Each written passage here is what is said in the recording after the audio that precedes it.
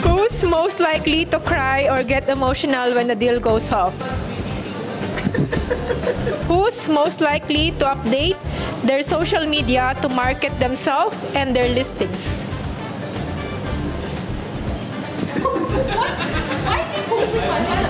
Who's most likely to have the most extensive network of clients?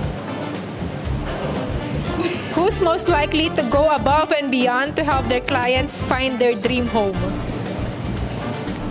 Who's most likely to have the most creative strategy for selling a property? Who's most likely to wear t-shirt when meeting their client? Who's most likely to meet their client at the gym?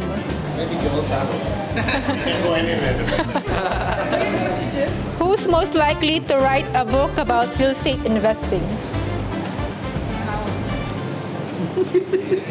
Experiences, yeah, I guess so.